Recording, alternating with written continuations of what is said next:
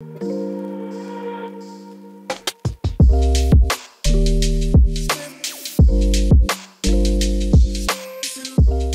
guys, what's up? My name's Kayla from Planning with Kay, and welcome back to another video. I hope everybody out there is staying healthy and safe during this crazy time we're going through. I know that things are so stressful and so up in the air right now as people's lives are being completely turned upside down all over the world. I know that a lot of people are isolating and self-quarantining and social distancing right now, and all of that in mind, I hope that today's video can give you guys a few moments of calm, maybe a little entertainment, a little relaxation during all of the craziness right now. Because today I'm going to be finally setting up all of my new spreads in my brand new bullet journal. That's right, the day is here. I finally finished my 7th bullet journal earlier this month, and I've officially moved over and started setting up spreads in my Archer and Olive journal that I have here. But I have yet to set up my main core spreads in this journal, like my future log and things like that. So that is exactly what I'm going to be doing here today. For this entire migration setup today, I'm going to be doing a springtime inspired theme because as I sit here filming this, it is actually March 19th, the day before the start of spring. Granted, we can't all really be outside as much as we want to right now to enjoy it, but we absolutely can celebrate the start of spring in our bullet journals. So to execute this spring theme, I'm going to be combining my hummingbird, my cherry blossom, and my Plants and Pages monthly sticker collections for all of the decoration for these spreads. And I'm going to be offering all 3 of these kits in a very special 30% discounted bundle in my shop. This is one of the biggest sales that I'll be doing all year for these stickers. And alongside that, I'm also going to be having a functional bullet journal migration bundle as well. That's also going to be 30% off and include all of the functional stickers that I'm using throughout this setup. And again, this is one of my biggest sales of the year, so be sure to check out those bundles at planningwithkay.com. And of course, I'll also have everything listed in the description down below. All right, guys, so with all of that being said, let's just dive right in, bust out my new bullet journal, and start setting up my migration spreads. A new bullet journal. I can't believe the time is finally here. I feel like it's been ages since I've posted a migration video for you guys, and these are definitely some of my favorite spreads to set up without fail. So as usual, I'm going to start off my new bullet journal with a version of a future log. I'm calling this my important dates spread here, and I'm going to be using my Plants and Pages theme for this spread. And then I'm going to be switching the theme for every spread throughout this setup. So you'll see that coming later on. I'm going to be alternating through those springtime themes. So my future log here is going to have a spot for the next 6 months, April, May, June, July, August, and September. And this is just going to be a spot to keep track of any key dates and events that will be coming up for the next 6 months. So I'm using my small 2020 calendars here that are already dated and make setting this up super easy. Next to that, putting in some banners from the Plants and Pages monthly kit.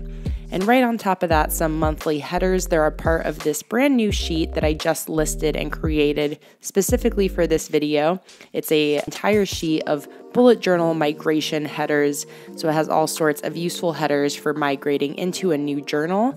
And I'm going to be using this same sheet of headers throughout this entire setup. It was really useful, really came in handy for setting up all these spreads. So now for my future log here, I'm going to have a very simple color code, which will just make it a little bit easier to differentiate between some of my more common important dates. I used my mild liners to create a color for birthdays, business, and holidays.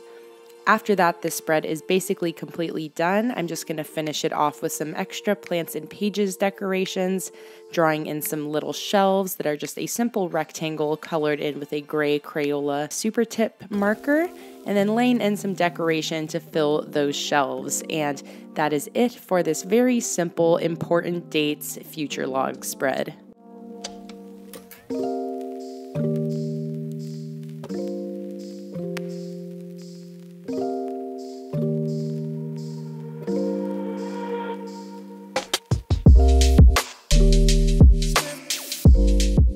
All right, moving right along to the next spread in my migration setup here, I'm going to be creating a spread with a wish list and a gift ideas page. So this is basically going to be a spot for me to write down any purchases that I'm thinking of making for myself in the future, both personal and business purchases. And then I'm also going to have a spot to keep track of gift ideas for all of the most important people in my life. So that way, once birthdays and holidays roll around, I'll already have an idea of some things that I can buy for those special people in my life. So I'm using that same Crayola Supertip marker, which I'll be busting out for the rest of this setup as well, along with my Tombow Fudenosuke hard tip brush pen to create my personal and business headers here. And then I just used these checkbox list stickers that come with the freebie sheet that I give out with every single order from my shop. Very useful as well. Next to that, I'm getting started on that gift ideas page. I'm really keeping this whole setup very simple. I just wanted to focus on using those springtime stickers for a bit of decoration, but then keeping the functional components pretty simple and bare bones. So I'm just creating a section for each person in my life, and that is it for this spread. And I'm now moving on to my goals and affirmations spread. I love to do a goals spread at the start of every single bullet journal. It's just a great reason to take a little extra time to sit down and think about what I want to achieve throughout the time that it takes me to finish this bullet journal. So I'm creating, again, a very simple goals and affirmations spread here, switching over to my third spring theme with this hummingbird theme. I'm absolutely obsessed with these colorful springtime themes. 2 of these I made last year and 1 of them this year, and I just love how the decoration is coming together for all of these migration spreads. All the headers here are also from that Bujo migration headers sheet that I was mentioning, and I just created 4 different sections for my goals: work, health, personal, and creative. And at a later time, I'll take the time to sit down and fill this out with all of my goals.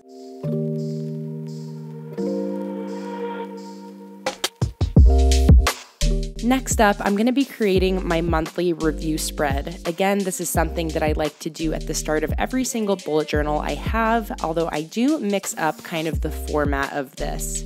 In previous journals, I usually have where for each month I have different sort of prompt questions or different categories to fill out that kind of summarize that month for me. This time I'm going a bit more free form here, and I'm just creating a section for the next 7 months and just leaving a blank box for me to write down a sort of summary of that month, or just a spot for me to reflect on what happened that month. For some months, I might not fill this out until the month is completely over. For other months, I might sort of jot down reflections and memories in this section as the month goes on.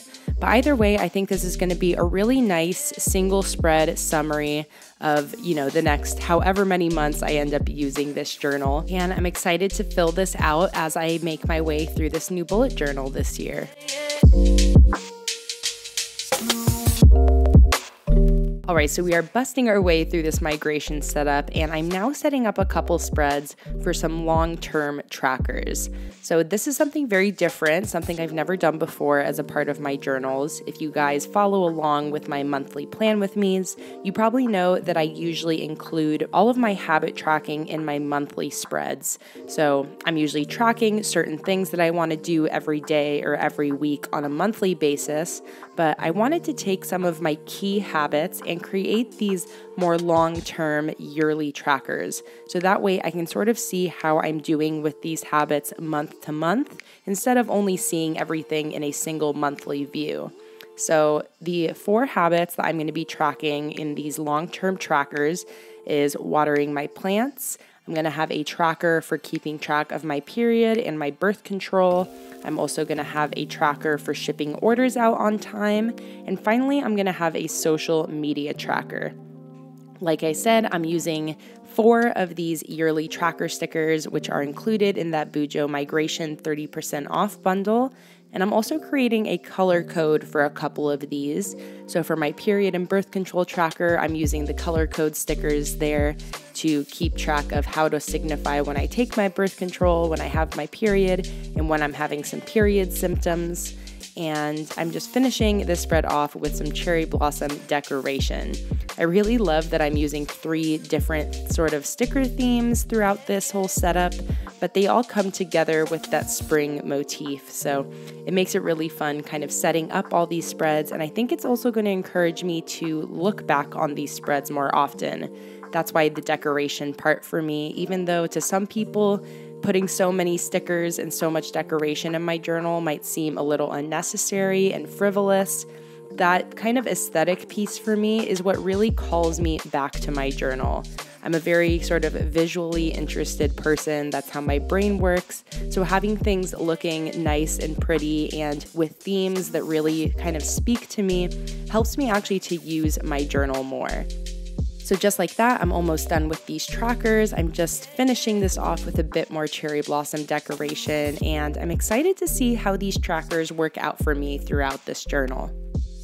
After that, I'm creating another fairly simple spread. This one is for ideas and collections. This is very similar to my monthly brain dumps, where I like to have a space in my journal to keep track of any fleeting ideas or thoughts, and I decided I wanted to have something similar for my entire journal. So this spread here is a spot for me to keep track of any ideas I have related to new bullet journal spreads, new YouTube videos, new sticker themes, and then a section for other in case I have any other ideas that don't pertain to those other 3 categories.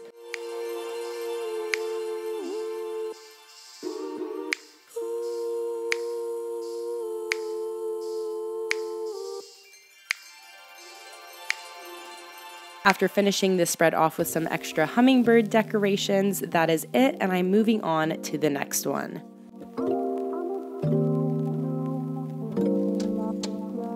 Alright, so this is my second to last spread of this setup. We're almost there. On the left here, I'm creating a page called Things to Check Out. I went on my Instagram before filming this setup and asked about different spreads that you all love to set up when you're setting up a new bullet journal. And this was something that a lot of you really enjoy, is having a spot to write down different shows or books or movies or places that you've been meaning to check out. So I'm using my Plants and Pages kit here to set this page up. And I'm creating my headers here by taking these teacup weekly headers from the kit and combining that with some of the headers here on my new bullet journal header sheet. So I'm just sticking those over the top of the weeklies, and that worked really well. I really love how this page turned out. And now right next to that, I'm going to be creating a page to keep track of my bills that are due every single month.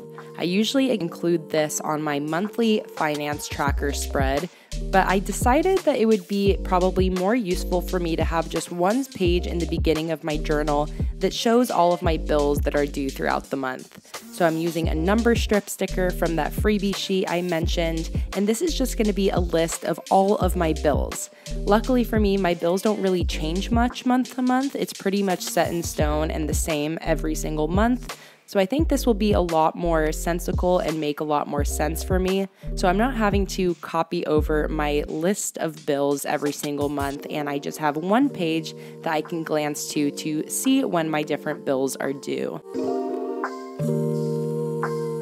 Alright guys, here it is, my very last spread as a part of my new bullet journal migration, and this is one I'm extra excited about. This is going to be a grid spacing spread, which is basically a tool that helps when dividing a spread or page into a certain number of rows and columns. If you create weekly spreads and dailies as much as I do, you probably are used to counting dots all the time and figuring out how many dots each row has to be or each column has to be to split the page into 5 or 4 or 7 or however many different spaces you need. So this spread makes that all totally easy. On the left side, we have measurements for columns, so it shows how many spaces each column has to be to split the spread into thirds, quarters, fifths, sixths, sevenths, eighths, and ninths. And then on the right side, we have the spacing for rows, again, to split the page into 3 rows, 4 rows, 5 rows, 6 rows, 7 rows, all the way up to 8. I sometimes find that grid spacing spreads can be a bit confusing, so I really tried to lay this one out in a way that made the most sense. So I'm coloring in what would be, the height or the width of a row or column. and I feel like this is going to be very useful for me. I'm not going to have to be messing around with my ruler nearly as much.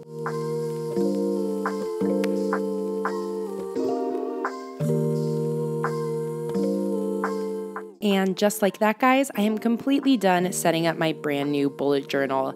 It's always the best feeling for me to have all of my migration spreads set up and knowing that my new bullet journal is ready to go. And I'm just so happy with how all of these spreads turned out, and I'm very excited to start filling them out. I hope you guys enjoyed watching me set these spreads up today and that it gave you 15 minutes of entertainment or distraction from everything that's going on in the world right now. I hope you guys are staying indoors and staying safe. And if you liked any of the stickers that I used during this video and wanted to give them a try yourselves, don't forget that you can order them all from my shop. I also have those very special discounted 30% off bundles right now, one with all of the spring themes that I used today and one with all of the functional stickers. So be sure to check those out. That's one of the biggest sales I'm going to have on these stickers all year round, so you definitely don't want to miss out. All right, guys, and with that, that is it for this video today. I hope you guys enjoyed it, and if you did, be sure to give me a like and let me know in the comments down below which spread was your favorite today. Follow me on Instagram if you're not already at PlanningWithKay. And don't forget that all of the links to my social medias, my Patreon, my sticker shop is listed down below. I'll see you in my next video. Bye.